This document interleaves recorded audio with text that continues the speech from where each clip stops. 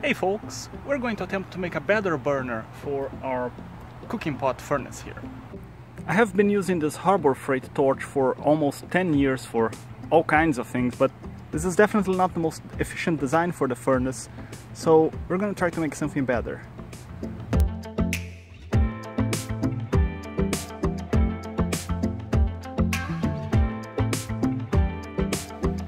Alright, so here's our shopping list. We're going to need to start with 8 inches by 3/4 black pipe nipple. I don't know why they call it a nipple, but it's a black iron pipe with threads on both ends. We're going to need a 1 1/4 inches by 3/4 reducer. This can be galvanized iron, but you don't want anything else to be galvanized iron. This does not get hot, everything else does. You don't want to breathe the fumes from galvanized iron. We're going to need 1 inch to 3/4 coupling, reducing coupling. I got 2 because I want to do an experiment. Then we need a ball valve. This is a 1/4 inch ball valve. We're going to need a 1/4 inch square head plug. We're going to need a 1/4 inch to 1/4 inch coupling and a 1/4 inch by 2 inches nipple. This doesn't look like any nipple I've known. We also need a hose of some sort. We're not going to cover that here. You need to figure out what hose you want to use, but it has to be rated for propane. I'm using the hose that came with the Harbor Freight torch, and I put an adapter on the end of it. Also, speaking on not improvising, you need to use the yellow Teflon tape rated for propane. Do not improvise, the stuff is dangerous. It's flammable, it's explosive, it displaces oxygen, it will choke you, it will blow you up, it will kill you. So don't mess around with it. And let's get started. Well, I made a noob mistake. I pressed the take picture button instead of record video, so I don't have the footage of drilling holes through this thing, unfortunately. But here's the gist of it.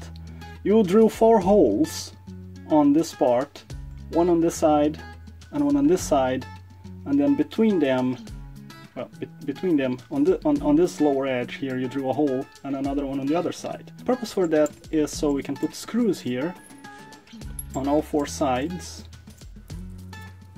And those screws will go through and they will hold our fuel injection system in place. So here's how we put this all together. This is our mixing tube. This goes on this end. This part here goes on this end. This is the nozzle. And this, I also lost the footage of it. You want to drill a hole as much in the center as you can with a number 57 drill. That amounts to about 1.09 millimeters if you're going to measure your drills. It's tiny. This gets mounted to this, that gets mounted to this, that gets mounted to this, that attaches to the hose.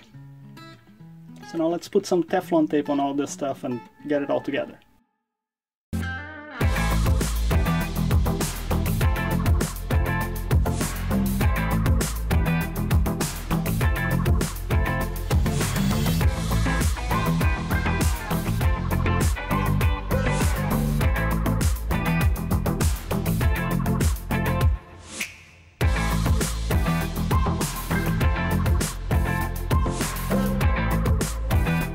You can just attach this to the end and make a nozzle, but I want to experiment with removing the threads inside here and making it a smoother inside. So let's see how that goes.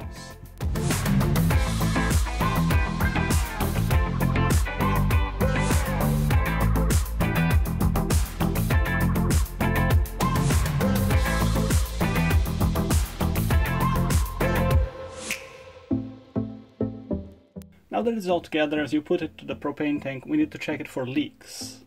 To check it for leaks, it's really easy. We'll just mix some dish detergent with a little bit of water. We're gonna take our soapy water and we'll put on every place that we made a connection. And if there is a leak, it's going to bubble up. Once we've checked that there are no leaks, we will very gently light it up. Open the valve just until you hear the hissing of gas. That's a lot of hiss. Gonna go slower.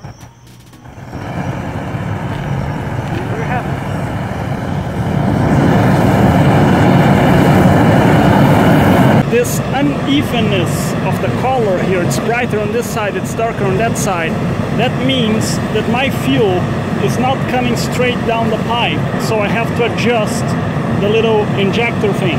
That's what those little screws are for.